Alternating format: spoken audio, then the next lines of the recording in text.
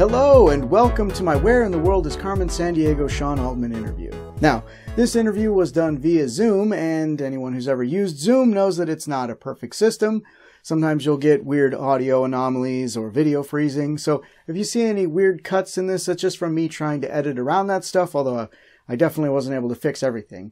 Also, you will notice a slight change in the audio on Sean's side, and that's because he started the interview on a cell phone, and then that died partway through and he had to switch to the PC. So there's a slight change in the audio sound there. Anyway, I do hope that you enjoy this interview, as I had a lot of fun doing it. And thank you to anyone that actually managed to submit questions before the interview, because it was a very last minute thing when I threw that up. So I did ask all those questions there near the end of the interview. Something miraculous happened. I don't know if it's miraculous, but it is awesome. And that is that I reached out to the man, the myth, the legend, the writer, co-writer of the Carmen Sandiego theme song and former member of Rockapella, Sean Altman, not expecting to receive a response. And this beautiful man got back to me rather quickly and agreed to do this interview here. So, Sean, thank you so much for taking time out of your day to chat with me. That's the kind of accessible rock star that I am. You know, if you'd written to Paul McCartney or Mick Jagger, no way you'd get a response, much less be talking with them on Zoom the next morning. Absolutely true. And that's why those guys will never make it. That's true. That's true. Look, I don't sing their songs on the daily. There you go. So let's go ahead and kick it off. I'm going to ask you a question it's not music related, but I have to know. And I feel like you know because you were there. Okay. So yes. It's bugged me. So I also watched your guys' cast reunion that you did on the Host at Home. And I watched one other reunion that you did. And I remember in that reunion, you guys mentioned that one of your favorite parts of the show was doing the where you would do the loot, the warrant, and the located, like the criminal, and you guys would improvise to try to make Greg laugh. And so you would be standing just off camera to do that. My question, and we can talk a little bit about that too, because that was great info. But my question is, in that scene, when you watch it on TV, obviously that board with the Trilons on it there's no screen on there. But when you watch it on TV, an image of the chief would show up and there would be a video of her talking about the location, and then it would cut back. So I was wondering, was there actually like a monitor somewhere playing that video, or were the contestants and Greg just pretending to watch something and then they just spliced that footage in? Do you guys remember? Footage of the chief saying, basically she would just be mentioning stuff about the location that the criminal was in. Just that's a really good question. I don't recall there being a monitor there, but it's possible that there was, but I don't recall it. So I think that maybe, so is it possible that they could have watched the chief's explanation before they got to the mid-game area? I mean, I would think so. This is the question. This is the question that I could, first of all, Greg Lee would know.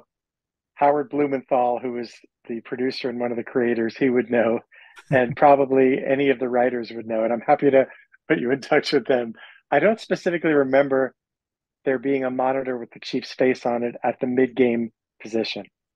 Okay. Yeah, I figured it was like the way that it's presented on the show. I felt like they probably just filmed the contestants and Greg just looking at the board for a few minutes, or for 30 seconds or something like that, and then they would just cut in video footage with them looking and splice it together. But I wasn't sure, and I didn't know if you'd know.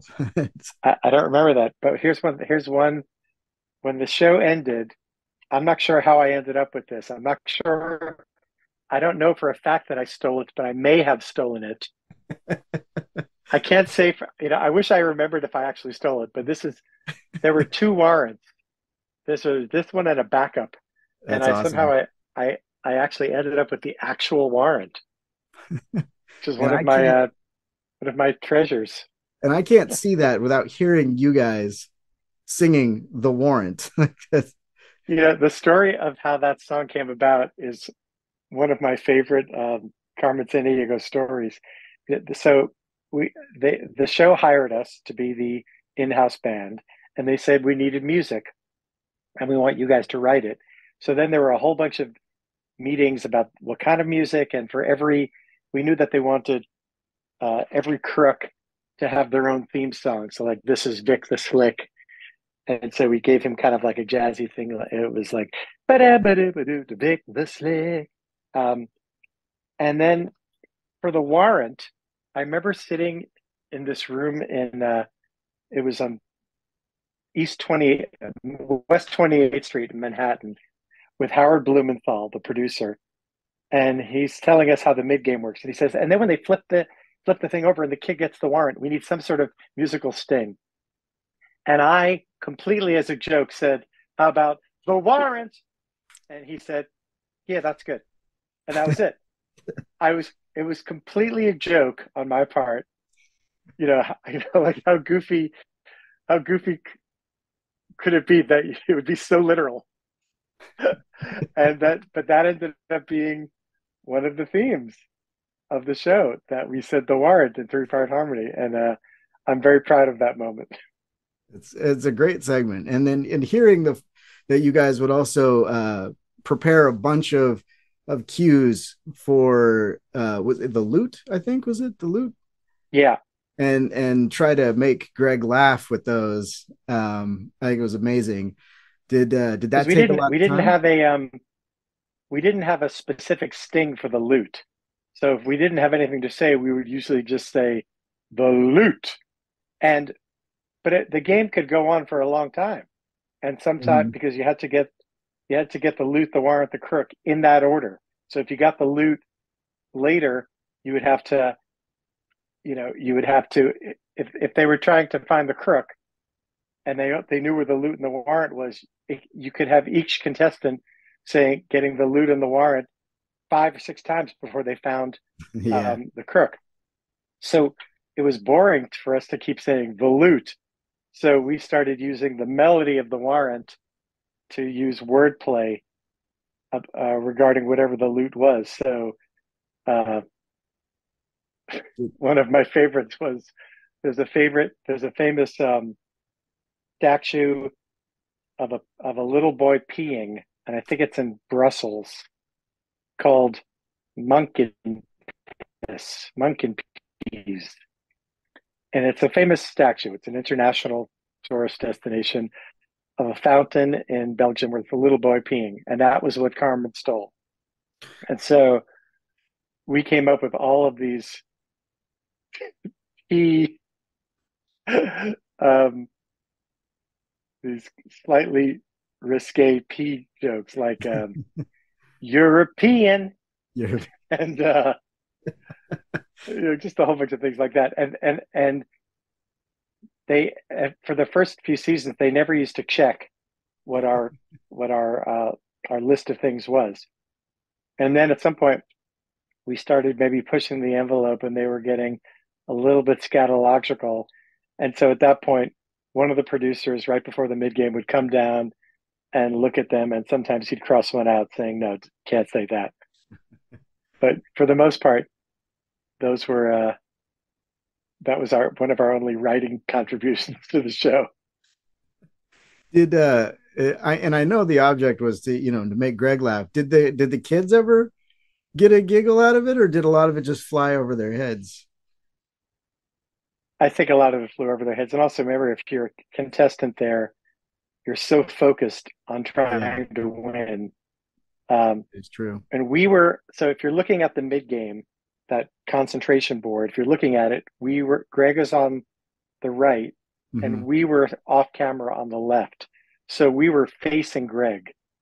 So we would see Greg's expressions, and we would, the kids we wouldn't really pay attention to them because our goal was just to make sure that when it came time to sing something, we were right there. In fact, Yeah. there's a little bit of footage of us, maybe on one of those reunion things, of us off camera, and you can see that we're in like this sports, like a sprinter about to go. We're just like, with the pitch pipe handy and like the warrant, when we're pointing at the card and giving each other visual clues about so that we sound tight and we came in when we were supposed to. Yeah. Yeah. The timing on that must have been difficult. It was fun. It was like a little, it always got our hearts rates up a little bit because if you didn't see us, it was Mhm. typically pre-recorded. That Lute Warren Kirk was one of the few things that we did live in the studio. But like the thinking music, the think about it, how much you gonna risk, that was all pre-recorded. So Yeah. uh, Yeah. I mean, that yeah. would be exhausting if you guys had to sing every every cue and Oh yeah. stinger all day. Yeah, Because and you guys, also it does really, it would be very challenging for them to always have an engineer mixing us. oh yeah. So, and as you know, the theme song was always lip synced because the theme song had to be look and sound, or had to sound the exact same every time. And that Hmm. always bothered us a little bit because we didn't like having to lip sync to our own voices on camera. So Yeah. after a while, we got really lazy, intentionally lazy with the lip sync.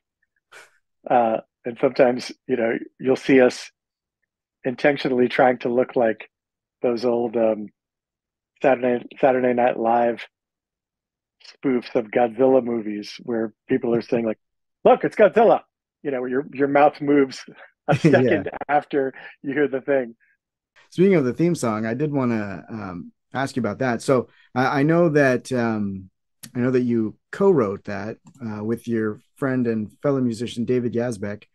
Um, what so when they asked you to write the theme song for the show, did they provide you with parameters like you need to include so many geographical locations or the kind of references for No, the lyrics, or was that was just all you guys? uh, they gave us very little guidance, and they told us the theme of the show, which is that Carmen is an international crook and she leads a gang and she goes all around the globe stealing things. And and they said to Rockapella, hey, we want you guys to come up with something. We were all green. None of us had much songwriting experience at all. And but I came up with that. I came up with this couplet. Well, she sneaks around the world from Kiev to Carolina. Tell me where in the world is Carmen Sandiego? On a jet plane to New York or a slow boat to China? Tell me where in the world is Carmen Sandiego? And a couple of other ideas. And I went to the best songwriter I knew, my friend David Yazbek, who had been writing songs since he was a teenager, and we had been in a teenage Simon and Garfunkel style duo in high school and in college. And I said to him, "Hey, I've got these ideas. They want Rockapella to, they put it in our hands to write music, and I've got a few ideas for theme songs." And I played him a couple of ideas, and he said, "That's the one." And he said, "And I'd love to work with you on it." And that was a really good opportunity for me because I'd probably written only two songs in my life, and here was an accomplished songwriter friend of mine. And so he took my little kernel of the thing, and we both just went to work. And our groove inspiration was the Jane's Addiction song "Caught Stealing," which was a big hit in, I guess, 1990 or 91. Yeah, Mhm. 90 or 91. And the groove was like, and that was one of the grooves of the moment. And so somehow that got translated into "hoo up, hoo boo bay hoo," which is pretty funny because "hoo up, hoo boo bay hoo up" sounds very doo uppy, Mm-hmm. But in Yazbek's and my head, we had that, we had this funky, gritty groove underneath it, which didn't quite translate, but that was our inspiration. Did it And take you then guys after that, it long? was just a lot of word. It was a lot of wordplay. Mm-hmm. Did it take a long time to? He came up with no, maybe once we had the structure. It was his idea. That whole bridge, the Nashville to Noe, Bonner to that whole chromatic thing.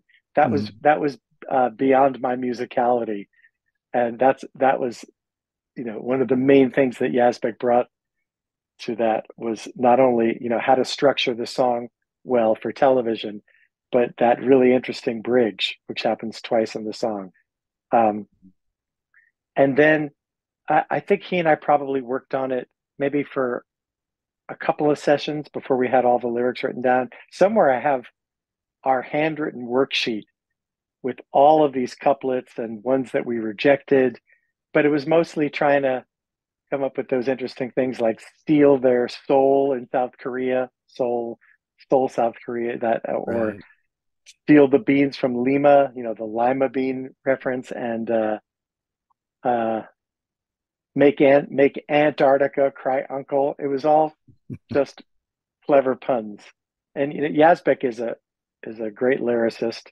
And since then, I've been I've gotten my accolades as a lyricist too. And we pretty much, we wrote the lyrics together. And I don't even remember at this point which couplets were his and which were mine, but it was quite even. But without him, there would have been a song, but it wouldn't have been nearly as good. Was it when you guys like submitted it, was it immediately they were like, yes, that's the thing, or did they have you guys make any further changes or anything like that, or was it just like Uh, I that's don't the think song? I don't recall if they had us make any lyric changes. They may have, but Yazbek and we wrote the song, and then he and I did an a cappella demo. I haven't heard that a cappella demo in years, but I'd really love to hear it because that would indicate how much of his and my original work ended up being the thing. And I played it for Rockapella. Rockapella liked it, and we were all kind of novices, and there was a real time pressure Mm-hmm. to get the theme song going. We didn't know that the theme song would be so featured. We didn't know that we'd be singing it on camera. We didn't know that the contestant would yell, "Do it, Rockapella!" All of that was just in development. And who knows if we had given them a theme song that they didn't like as much, maybe they wouldn't have featured it so much. One thing's for sure, but the fact that we sang it on camera every day and having the kid yell "Do it, Rockapella" was a huge boost for both the song and for Rockapella's career. Mm-hmm. Because had we been off camera, then the song wouldn't have been as big a success. And we went from playing little clubs and cabarets in New York to playing theaters all over the country in a matter of a year. So, Yeah, you guys were, and like, look, I love the show, and I love Greg, and I love Lynn on there, but Rockapella was the show. I mean, it's one of those things. Like I found myself when I was doing my retrospective, I got to the end of it, and I had mentioned the theme song so many times. I was like, I don't know if I just loved the show or if I just loved Rockapella. But did you guys before I mean you were all musicians, but when you were on the show as the house band, I mean you were used in so many different facets in doing skits and doing comedy and stuff like that. Was that something that you guys all had a background in beforehand, or was that like all new for you guys, and how did that change the way you performed? well, when we auditioned for the role of the house band, they had us each do some acting things. In fact, I remember specifically that they had us each audition for the role of the dying informant because that was one of the routines that they knew was going to be in the show. And I have very little acting background. I was in a couple of music, I don't know, 3 or 4 musicals in high school, mostly because I could sing. But I've never considered myself an actor. Barry Carl, the bass, and Scott Leonard, the high tenor, though, they both had quite a lot of experience. And as a result, those 2 guys got most of the good acting roles, and they deserved it. They were good. I mean, Barry played numerous characters. He played the Big Baby, the Kafka, the Roach, Mrs. Pumpkin Clanger. Yeah, there's a whole bunch. He did the voiceover announcing. Barry is a very skilled and seasoned actor, and Scott was great. So Scott did the Dying Informant. Scott also did the Word on the Street. It's not just being a good actor; you actually have to know how to memorize lines. So Elliot and I weren't nearly as good. But the show is, the writers were nice, and they threw me and Elliot Kerman each a few bones. I got to there was a recurring character that I did called the delivery guy, who would deliver something to Greg and then sing a song. And then Elliot played, he was Elvis in a skit, and but Scott and Barry, they got the plum acting roles because they knew how to act. But yes, it was part of the audition process, and we knew it was going to happen. Did that change the way that you guys would perform musically? Did you incorporate comedy and stuff like that into those kind of performances, or was it? Well, we always, even Rockapella, early Rockapella formed in 1986. The original incarnation was 4 guys who had sung together at Brown University. Me, Elliot Kerman, who was also on Carmen Sandiego, Steve Keyes, the high tenor, who was cast on Carmen Sandiego, but then quit because he didn't, in order to be in Carmen Sandiego, he would have had to have dropped out of law school. And he didn't want to drop out of law school. So he left the group, and that's when we held auditions, and Scott Leonard, the high tenor, came in.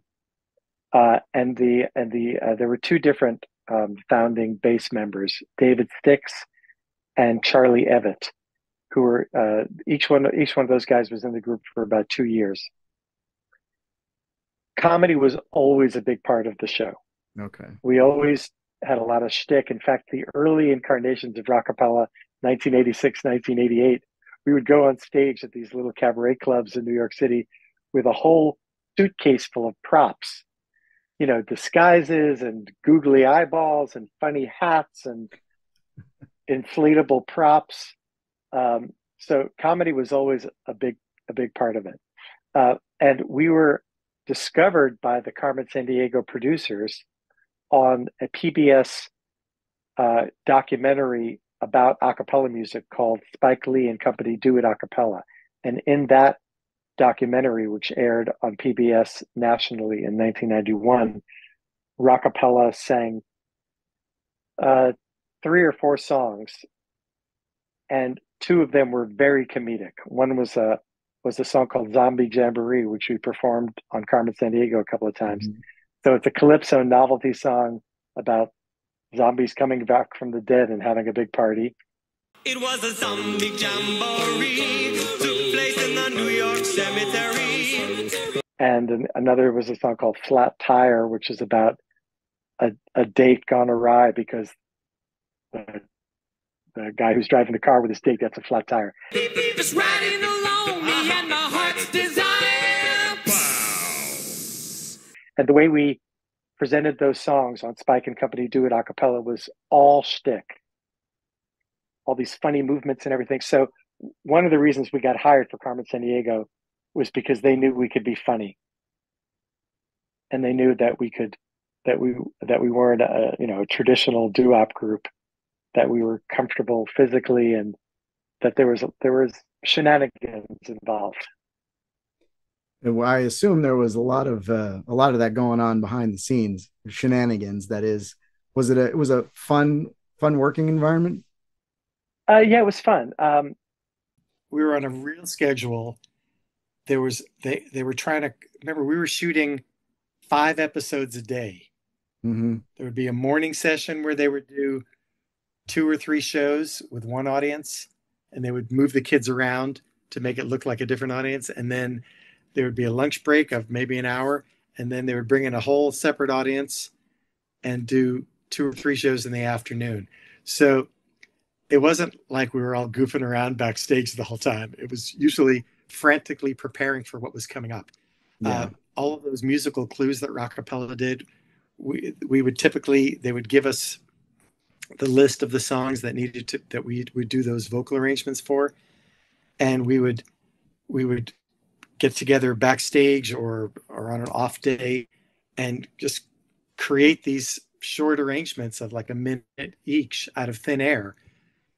And we became very facile at arranging on the fly for our group, figuring out how to make it sound good and how to make it sound true to our style. And then, typically during the day, during the episodes, we had a stage manager who would say, okay, Rockapella, come out on the set. You're on to do the chase in 3 minutes.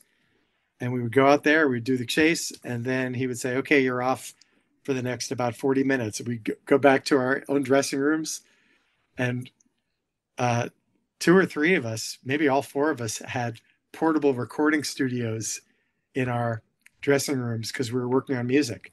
Mm-hmm. I recorded most of my first solo album in my dressing room at Carmen Sandiego during season 4 and season 5. Oh, wow. Like if you walked into my dressing room, you would see like this big mixing board and a microphone, and and I had like my own bathroom and shower. But it wasn't like we were hanging out in a green room backstage. Everyone kind of retreated to his own cubby hole. Aside from when you guys were on camera, did you have much interaction with the audience? Like, was there any? No. Because I always imagine that we weren't allowed. Oh, really? Yeah, because game shows, because of I guess it was in the 50s or 60s, there were a bunch of game show scandals mm-hmm. where game shows were fixed or people were bribed so that other people could win prizes. So there's actually laws surrounding game shows, and in order to adhere to those laws, one of the things, it was made known to us that we were never ever allowed to interact with any contestants before the shows. If we would walk down the hallway and we would see a contestant, you'd have to like not even say a word. The idea was that even if we accidentally were humming a song that was used in a clue, somehow that might tip off a contestant. So we weren't allowed to interact with the contestants at all. And we weren't even really allowed to, we never went into the audience. Yeah. So the only time we went into the audience was after the map run. Then we would run into the audience and we would lip sync the theme song and try to get everybody excited. Okay. Yeah. Was it so? I imagine for any kind of audience situation, like I know that like warm-up comedians are a thing for like TV shows and stuff like that. Did they have somebody like that for the audience on Carmen Sandiego? Yeah, they had there was always an audience warm-up. It was usually a comic. Mm-hmm. In fact, one of the audience warm-up guys, Mike, I forgot his last name. I think he's one of the head writers for one of the late night shows. Oh, wow. I mean, he might be the head writer for Late Night with Jimmy Fallon or The Late Show with Stephen Colbert. In fact, they weren't successful comics, because if you were a successful comic, you wouldn't take that gig. Right. But they were all working comics who knew how to do crowd work and who knew how to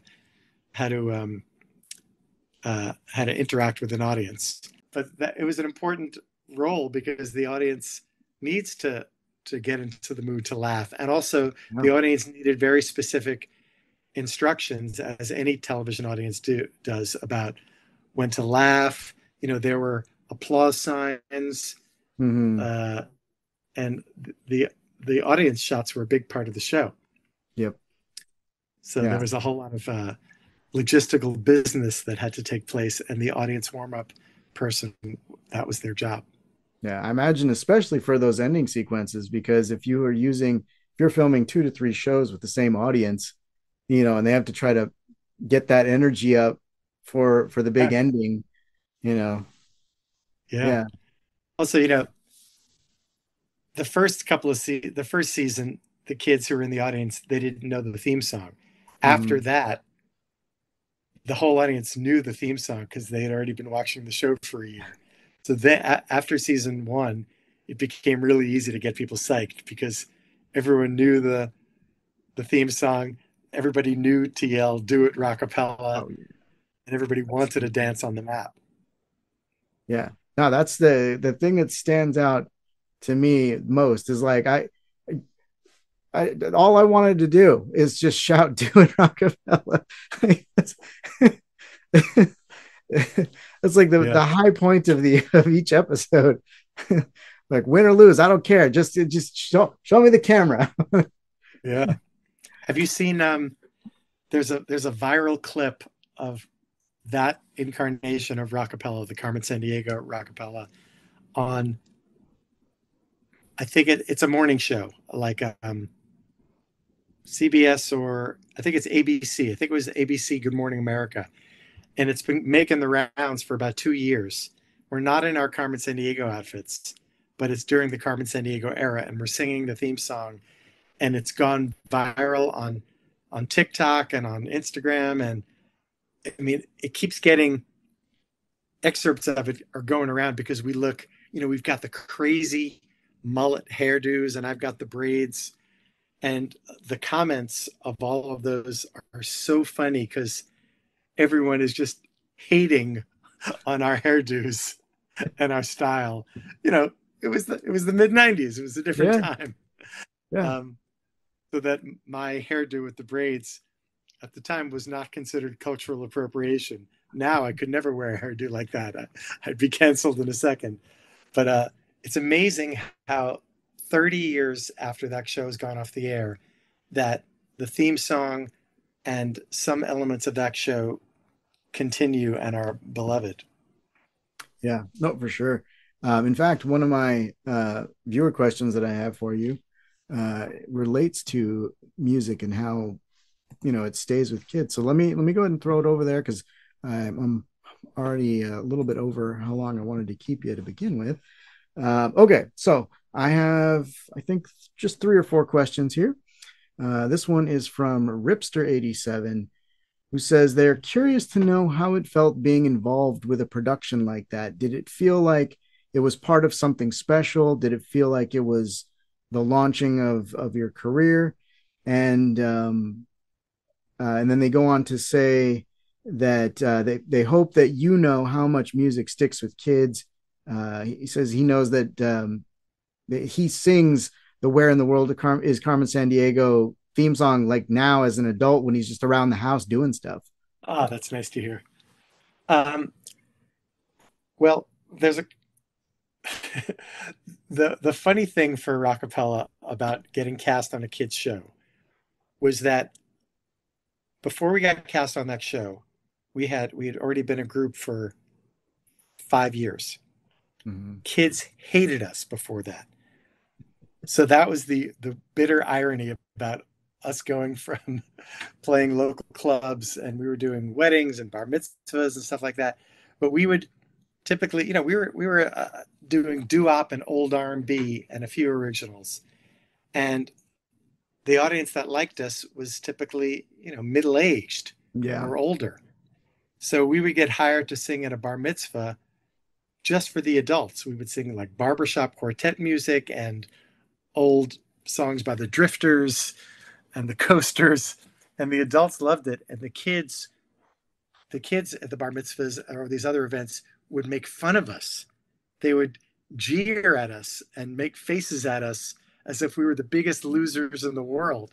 So then all of a sudden we get cast on this show, and all of a sudden we become, kids icons. And that was always hilarious to us.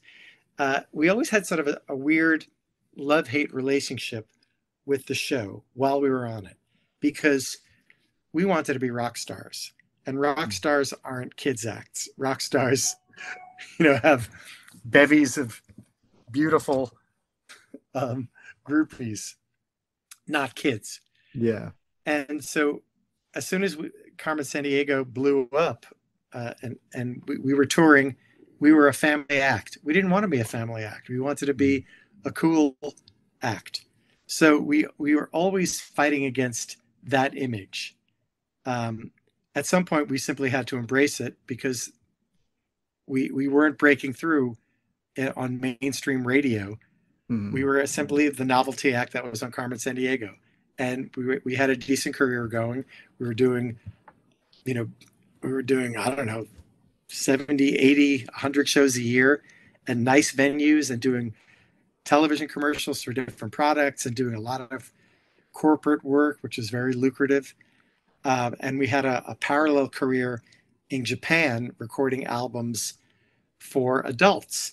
So in Japan, we had that audience that we wanted. It was mostly young adults. Mm-hmm. And so that was the audience that we were always hoping to get in America. But in America, we were pigeonholed as a kids act. So it was always a bit of a love-hate relationship with Carmen Sandiego. We knew that without Carmen Sandiego, we'd probably have no career in America. But it wasn't the exact career that we wanted. It was so funny that I like a cappella music. It's been around for a long time, but I feel like more recently it's been thrust more into the mainstream. You guys feel like you were ahead of your time on it? Because I feel like now, somebody recently posted something that said, Rockapella walked so pentatonics could run. And I get it. Yeah. I get it. Even though I resent the implication that somehow pentatonics, just because they're tremendously more popular than Rockapella ever was, that they're somehow like better. They're just, different. And arguably pentatonics arose on the shoulders of Rockapella and a bunch of the groups that came out of Rockapella's influence. When Rockapella started, there were very few groups that had vocal percussion, and there weren't, there was a handful of professional groups around the country. I'm still friends with a lot of the people that were in those groups like Ball in the House and 5 O'Clock Shadow, a Cuban group called Vocal Sampling, my friend Deke Sharon's group. So there were a handful of groups that were doing rock music a cappella. Rockapella became the biggest of them because of Carmen Sandiego. Yeah. I'd like to, there was plainly an explosion of a cappella music, particularly on college campuses, during and after the Carmen Sandiego era. So yes, I take credit. Rockapella takes credit for spearheading the explosion of a cappella music in America, possibly even around the world. We had a Japanese record deal, and we did a lot of clubs and a lot of television work in Japan between 1991 and 1997. Like, we toured there 8 times. We put out 8 albums. We were doing commercials and everything. And the record company at the time in Japan told us that there was maybe like a couple of small a cappella groups. All the a cappella groups in Japan loved us and worshiped us. And now Japan has a huge a cappella scene. Mm-hmm. And I think a lot of that is because of Rockapella too. Next question here. Okay, this is from J.R. Green, and he says, I loved every second of the show. And actually, I feel like we've already sort of addressed this question at this point, but he asked, was it fun to work on it? Was it as fun to work on it as it seemed, was his question. Well, as I said, it was very, very hard work in a very compressed period of time, usually 2.5 or 3 months. So probably, I recall it being late winter, like February till through like March or April, or it was, and so it was such a tremendous amount of hard work that I remember it just being utterly exhausted. And you think like, okay, only 2 more weeks of the schedule. Okay, I can do it. And as soon as the schedule is over, you'd breathe like this huge sigh of relief that you got through it. And then you're kind of sad that it was over.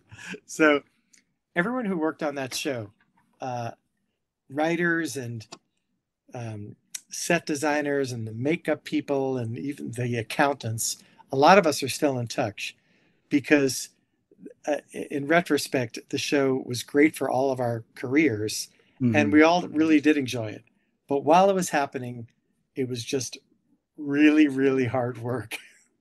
Yeah, I did a retrospective on Double Dare as well beforehand, and when I saw the shoot schedules for how many episodes would be filmed in a condensed period of time, it's mind blowing to think of how much everybody had to do and how like you just had to have your stuff together to be able to get through a schedule like that. And yeah, it's got to be rough. I mean, that's one of the reasons why game shows are so the economics behind game shows is really good because you can't shoot many episodes in one sitting. Once you get, there's a sameness, you get the camera angles, the same thing happens. There's like it's like a choreography with the camera people and the lighting people. And once you get the formula down, it's like, boom, how many of these can you crank out? All right. My next question is also, I believe we've also kind of tackled this already as well. So I apologize. This is from Jay Booth. And Jay says, I've always wondered whose idea it was to have an a cappella group on a geography quiz show. Was it a network thing? Did the showrunner come up with it? Or did the group suggest it? And I know the answer to this already, and I feel like we've addressed it a little bit on here already too. So yeah, I mean, the brains behind the operation was a guy named Howard Blumenthal. He was one of the early producers, also the first director of the show, Dana Calderwood, who he's still a very successful working director. He was one of the producers as well. So between Howard Blumenthal and Dana Calderwood and the writers and and I'm still in touch with a bunch of those writers, really talented people. I still work with some of them sometimes. I think the combination of all of them was came up with the shtick. But somebody saw us on Spike and Company do it a cappella and thought, oh, that's an interesting idea. I don't know if they specifically were looking for an a cappella group, but I know that somebody saw us do that and thought, oh, an a cappella group may be fun. So I'm not sure if, I know that we auditioned and other groups auditioned too. So I don't know the answer to the question of, I know that we didn't suggest it. Right. I know they contacted us, but I don't know if them seeing us on that PBS special was the impetus for them even wanting an a cappella group. If it's very possible though. I think in one of the reunion shows I watched with you guys, somebody had mentioned and it showed footage from that special, and I think it was the Zombie Jamboree song you guys performed on there. And I mean, that song itself, and I know you performed it on Carmen Sandiego, but I mean, just the aesthetics and the look and the feel of that, if that's the vibe they were going for. And you mentioned Mr. Blumenthal, and I know that he was responsible for the overall aesthetic of the show. I know that he polled a bunch of kids to ask, like, what do you what do you want out of a game show? And they wanted bright colors and high energy and characters, silly characters and stuff like that. And so knowing that that's kind of like that's what kids wanted, I could definitely see them seeing your guys' performance of Zombie Jamboree and be like, yes, that's those are the guys. Want that. Yeah. And Howard Blumenthal's dad was a very successful game show producer. I think he produced one of the huge games of the maybe of the 60s or the 70s. I forget which one it was, but it's one of the biggies. All right. Last question. And this one is by far the most difficult. I've saved the biggest question for last.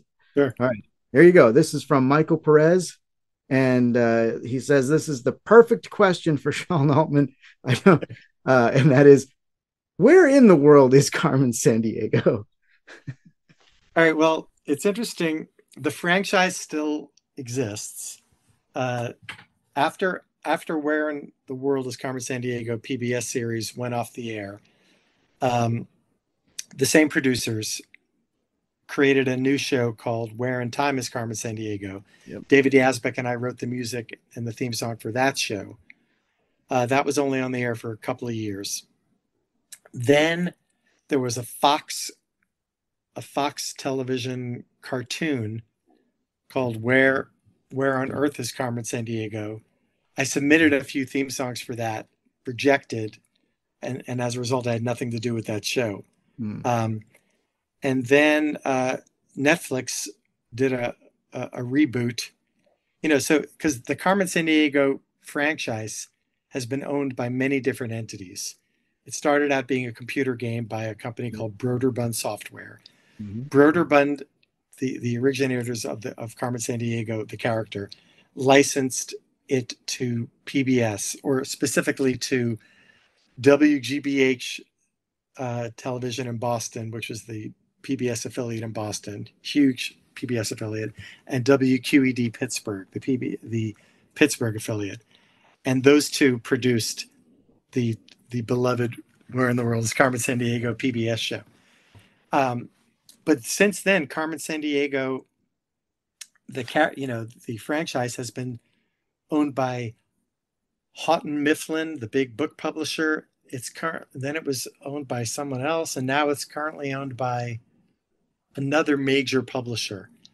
And Netflix did a 2 or 3 season animated show with the actress Gina Rodriguez voicing the role of Carmen Sandiego. Supposedly there's a live action movie in the works starring Gina Rodriguez. That show did license the theme song from me and from Yazbek for use in promotions, and they didn't want to use it as their own theme song, right, because they thought it didn't fit, but they used it. They used the entire song in the final episode of the Netflix series, the big interactive episode. So that was nice because I got paid. And so that is where Carmen Sandiego is now. But as I said before, with those weird little clips that keep going viral, a week and a half ago on Late Show with Stephen Colbert, he did a whole Where in the World is Rudy Giuliani routine where Stephen Colbert's band sang a verse and a chorus of the theme song. Tell me where in the world is Rudy Giuliani? So, the song and the character and the show are still very much a part of pop culture. So who knows where she is? I don't know, but it's still it's still my biggest credit and a big part of my career. And I love the character. Every year at Halloween lately, I've been dressing as Carmen Sandiego. I'll show you a picture because I am a fetching Carmen Sandiego. Let's see. Did I find it? Oh, there I am.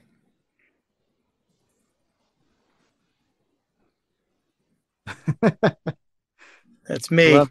I love it. Carmen Sandiego in drag.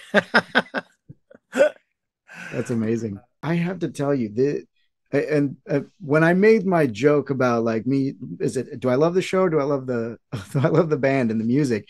And I really do think that what you guys brought to the show, I mean, not just the song, but your performances on the whole, your characters, your energy, really, I think made that show what it was. I mean, and I'm not discounting what Greg and Lynn brought to the show either, because they were tremendous as well.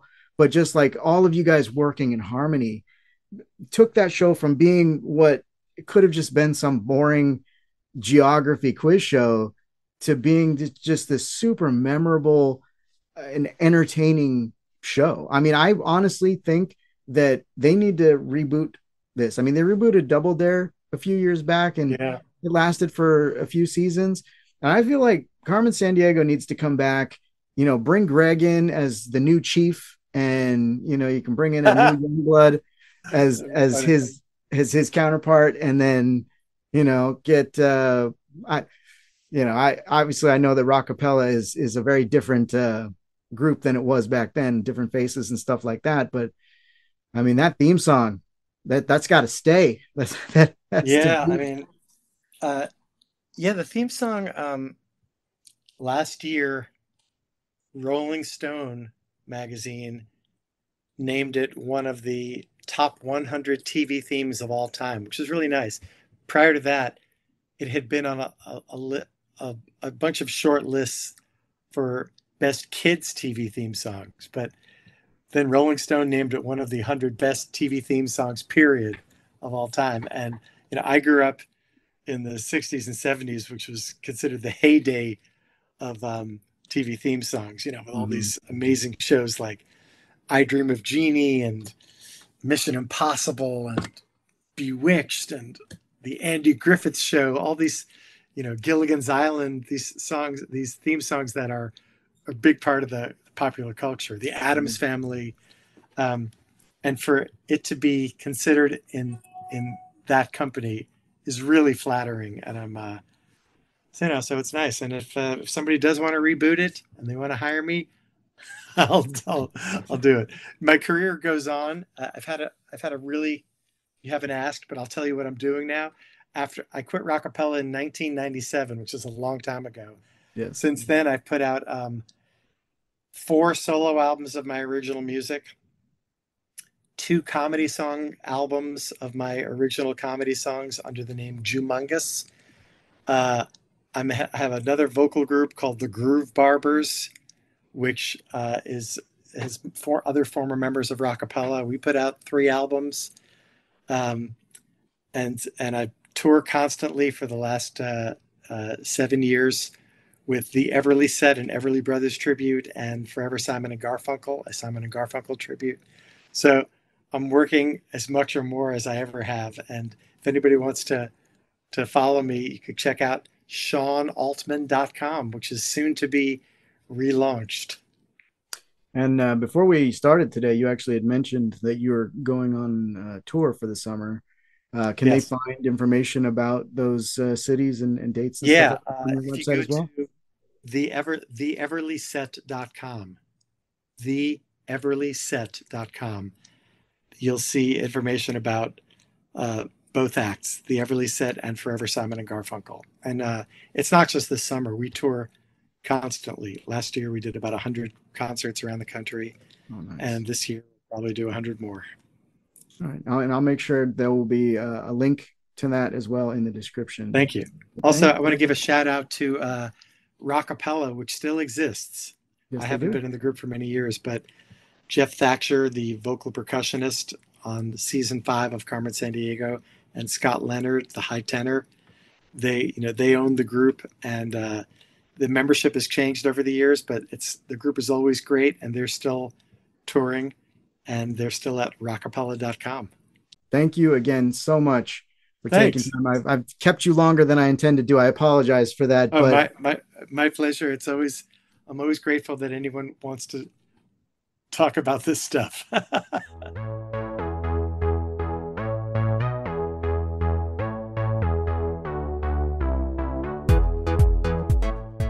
Thanks for watching, everyone, and a big thank you to Sean for taking time out of his busy schedule to talk with me. If you enjoyed the video, give it a like and a share. Don't forget to subscribe and click the bell icon to be notified when more of these videos go up.